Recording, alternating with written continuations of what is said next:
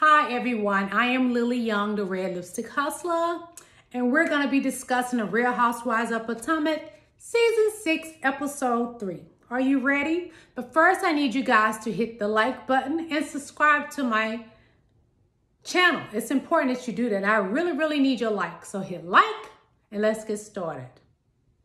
So it started off with Robin. She's laying in the bed being lazy. One, I already been getting on her. I don't know why Robin's not getting it together. One, calling Robin name. She gets up and start getting the kids ready for homeschool. Then she go back to bed.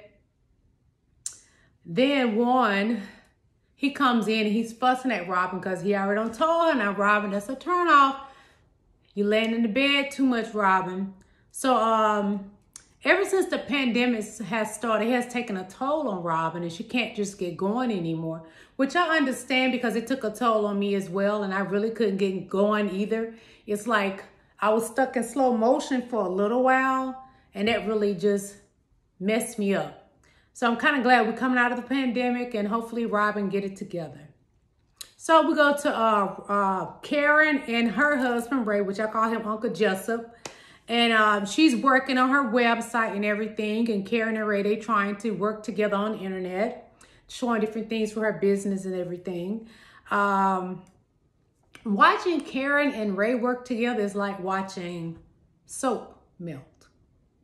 That's just how I felt about those two working together. And it's not about being their age or anything. It's like an odd couple. She's so much younger than Ray. She's on and popping. And Ray is like a pawpaw, Uncle Jessup. Then we had Giselle and Ashley. They having lunch. And Ashley said she said that being pregnant this time is different. And she claims Michael is excited about it. Whatever. But I'm not buying that. And she tells Giselle about what Mil had said about having a C-section and everything, and about her getting her clitoris done. They talk about that. And she talks about what Mil said about what Giselle has said and how she felt about Giselle just being a pretty face. You knew Ashley was going to tell that. And Giselle is like, Mil, make your mind up. Am I a pretty face or I got a good soul? Which one is it, Mil? So Giselle don't know what to think of Mil right now, which I can understand it because Mil said at that table talking about Giselle, Karen, Giselle, I can tell I'm a good judge of character, and I can tell Giselle has a good soul. But when she was with the ladies at Karen's, she said something totally different. She said she thinks Giselle is nothing but a pretty face. Okay, now Mil.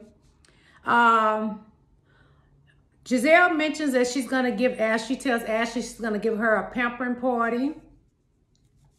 And she said, she said for herself, she doesn't want Karen to come. But Ashley said, I would love for Karen to come. It would mean, you know, a lot for Karen to be there. She wants Karen to be there. So apparently Karen is going to be there. They discuss who gets their... I already talked about that click done. I don't even like talking about that. That whole thing with Mil and that click thing is just, it's too much. Ashley was saying about the click situation that most people that get their clitoris done are porn stars. But I think Mil was a stripper, not a porn star. I don't know Mil personally, but I don't think she was a porn star.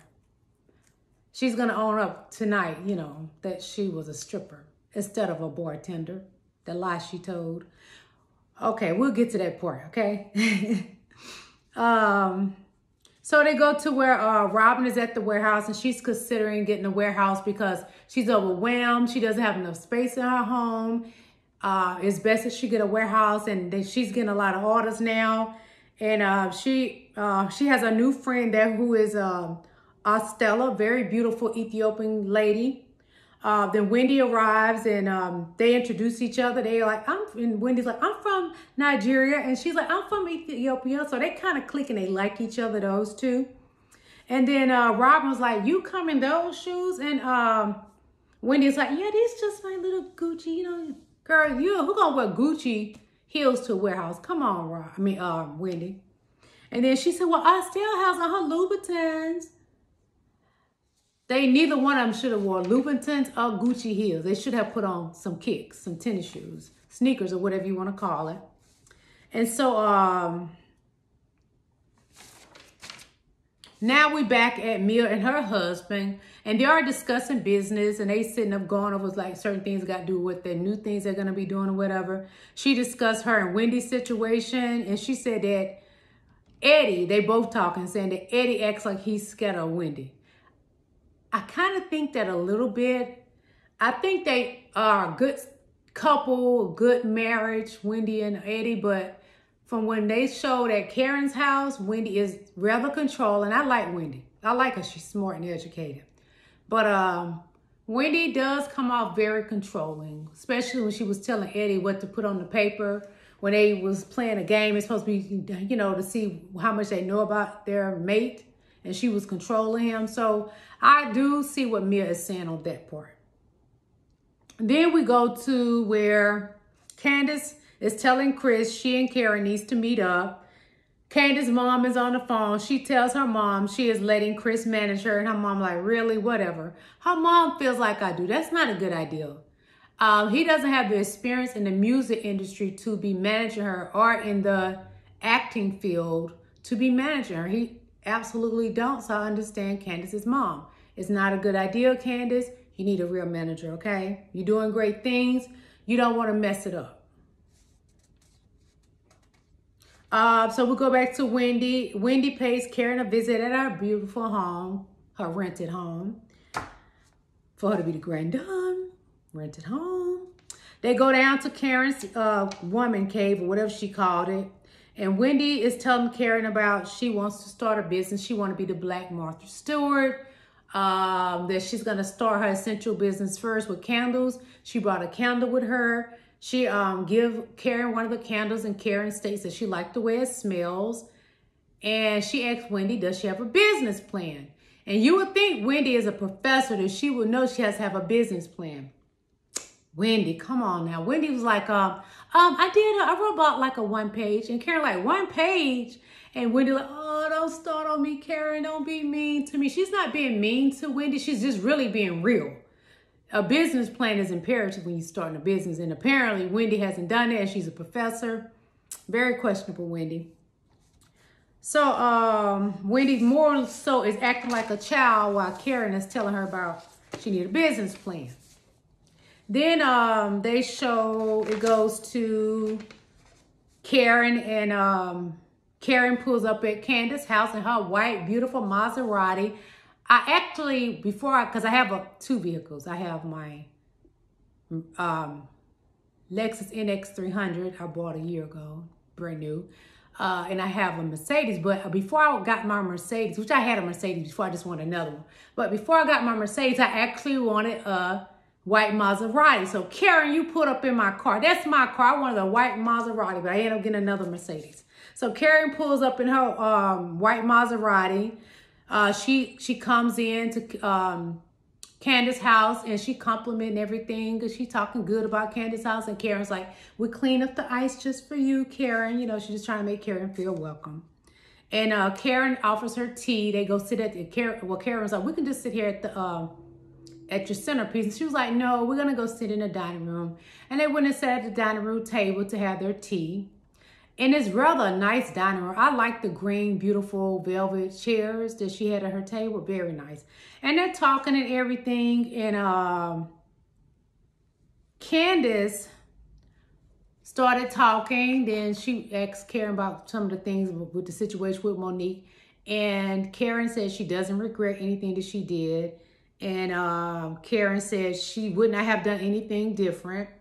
And Candace come back with saying, well, it makes me feel I can't trust you. Right now, I can't trust you.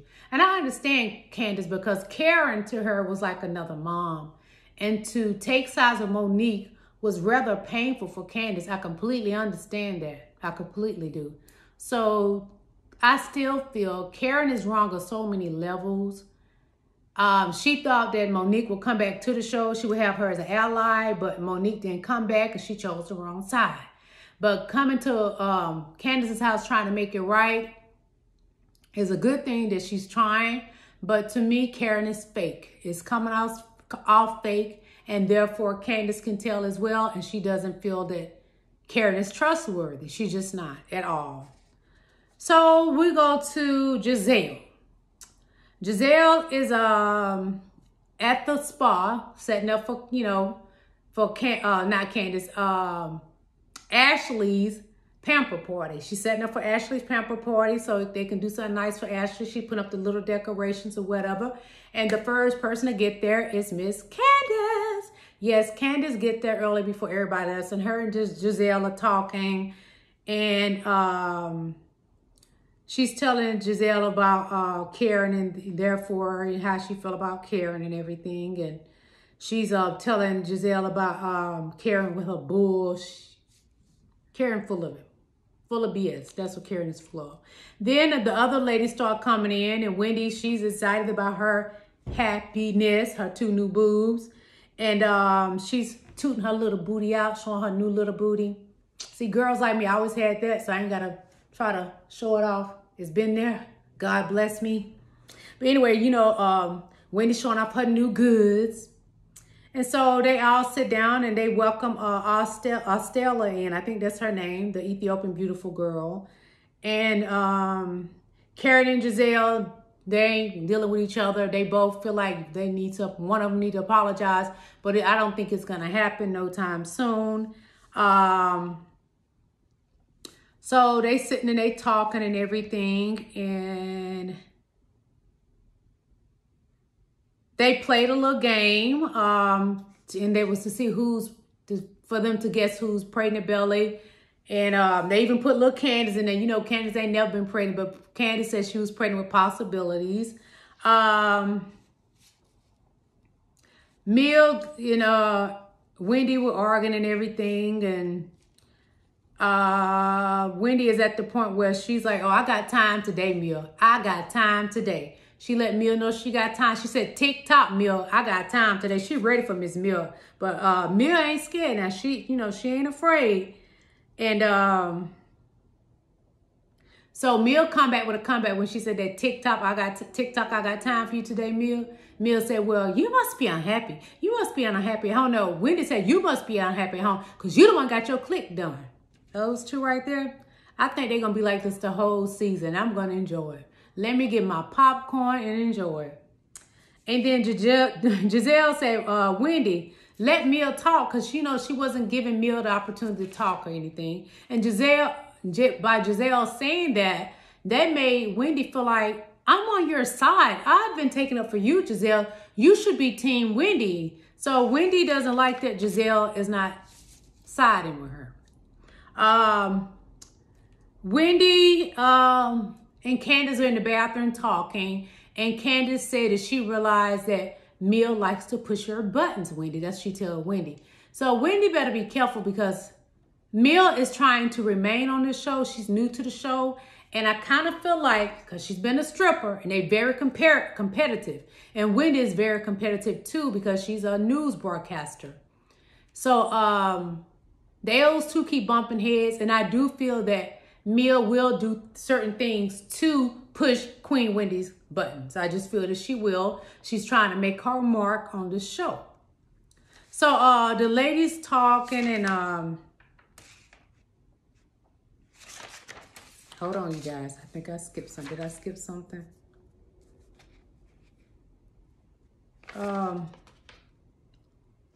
The ladies are talking and everything, and it shows that oh, also the part that I skipped was Mill and her husband.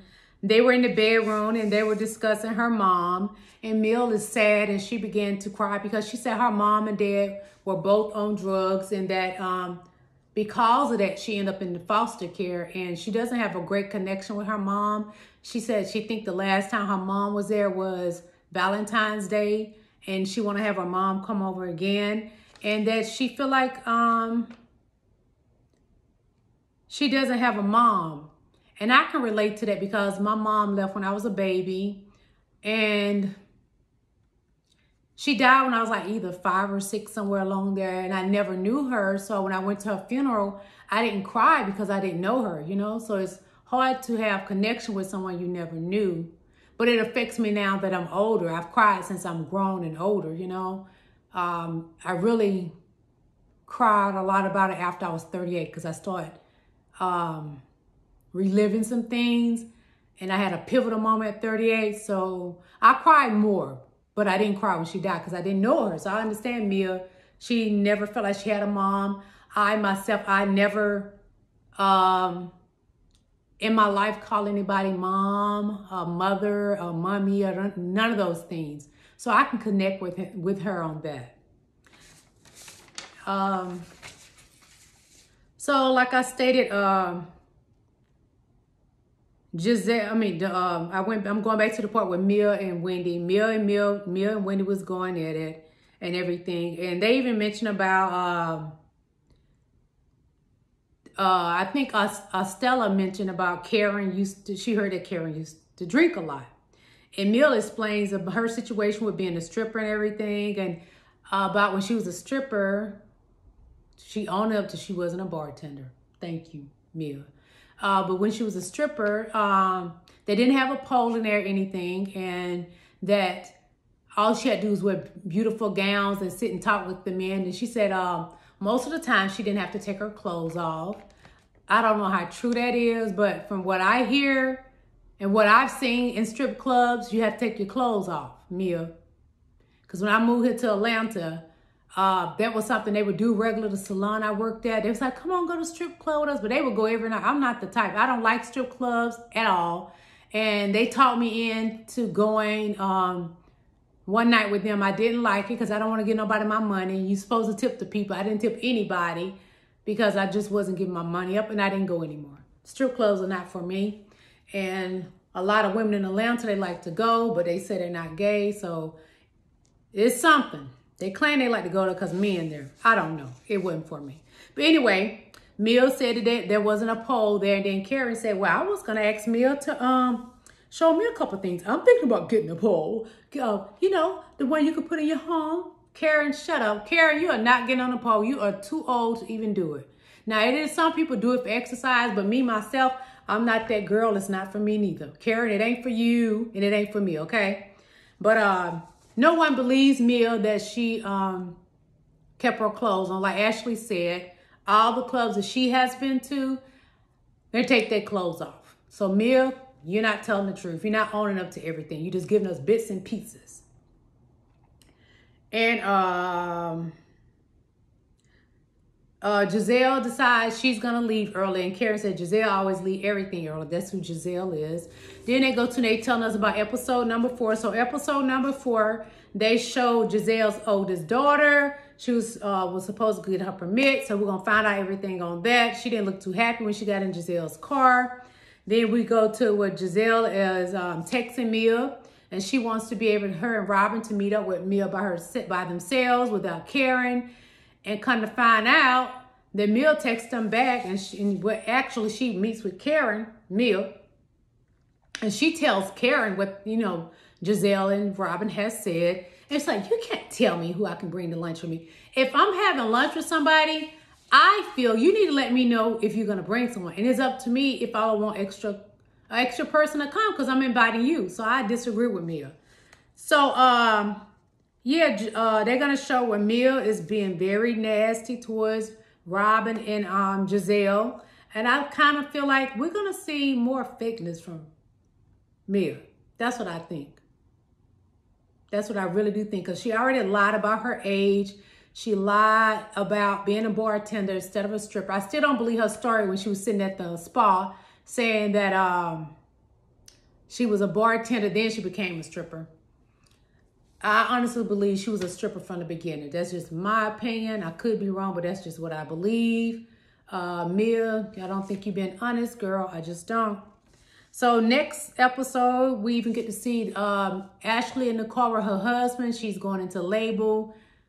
She looked like she's really in pain. So that's what we're going to get in episode 4. I'm looking forward to episode 4. Be sure to like my video, go and like my other videos, and subscribe. I need you to subscribe, everyone. It would be such a great thing if you subscribe to my channel. I'm gonna put more at the end of the video about what I do so you can learn more about me. I think it'd be great for us to connect on that level. So thank you, and catch me on episode 4. Bye, you guys.